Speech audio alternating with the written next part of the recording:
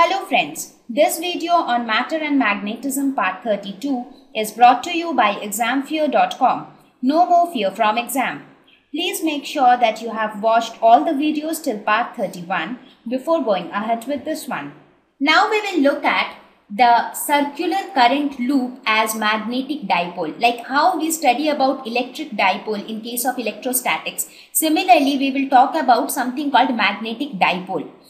So in case of magnetism, also we have something called magnetic dipole, but in magnetism, a circular current loop acts as a magnetic dipole. So, this is quite strange for you, right? Because in case of when we talk about electric dipole, it is basically a system of two charges of equal magnitude but opposite sign separated by some distance. That was known as electric dipole. So you will be expecting something of that sort in case of magnetic dipole also. But when we talk about magnetism, there we do not have anything like magnetic monopoles or magnetic charges. So in magnetism, we consider, it is found actually that a circular current carrying loop acts as a magnetic dipole. So here I will quickly show you certain evidences which will tell that yes, a circular current carrying loop can be considered as a magnetic dipole. Now we know that what is the magnetic field on the axis of a circular current carrying loop. Let us suppose if this is a loop which is carrying some current I, and if you want to calculate the magnetic field at some point P. So we say that the radius of this coil is R and this point P is located at some distance X. So magnetic field on axis of circular current loop. We have already derived this, right, in this lesson itself some time back. So that is given by mu naught I R square divided by 2 into R square plus X square to the power 3 by 2. Right, where X is the position of the point where we want to calculate the magnetic field and R is the radius of the circular loop. Right, now if we assume that X is very greater than R, that means if we want to find out the magnetic field at a point which is far away from this circular loop, in that case we can write this as mu naught I R square divided by 2 into X cube, right? Because we can ignore R square as R is very small when compared to X. Now, here we know that the area of this loop is equal to pi R square, right?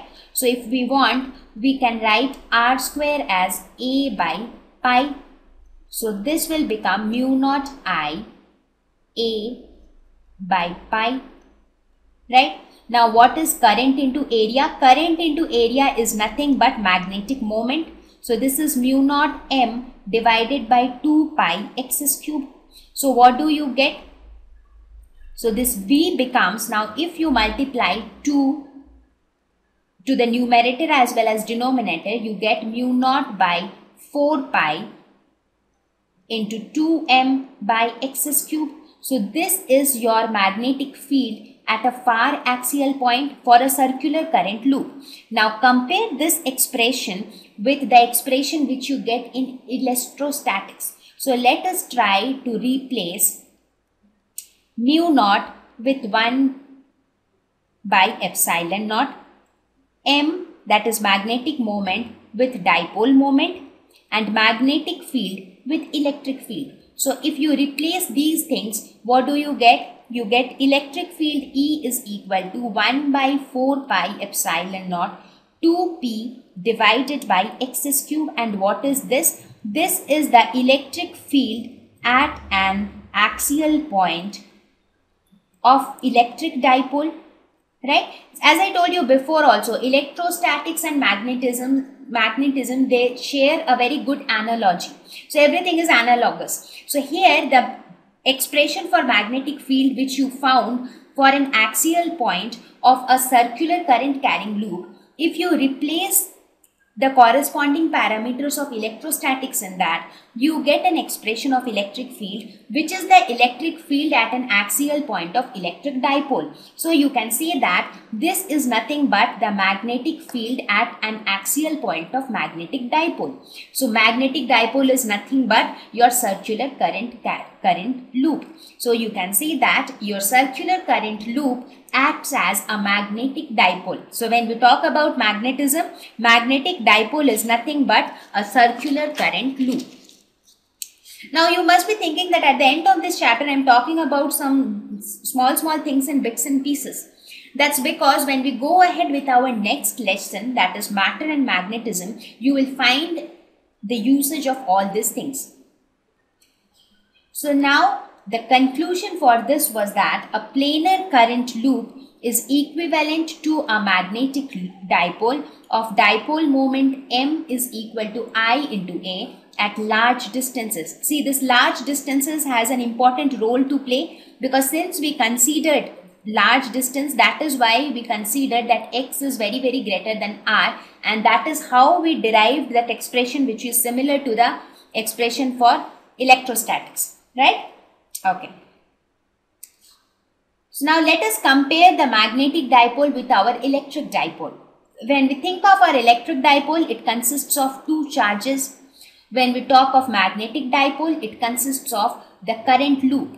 In electric dipole, electric monopoles exist. What do I mean by monopoles? Monopoles means a charge Q. For example, in electrostatic, a dipole would mean plus Q minus Q separated by some distance 2a, right? So in electric dipole, each of these charges actually exist. So each of these is called monopoles. These two poles together form a dipole, that is two poles. So that means monopoles actually exist. Each of them actually exist.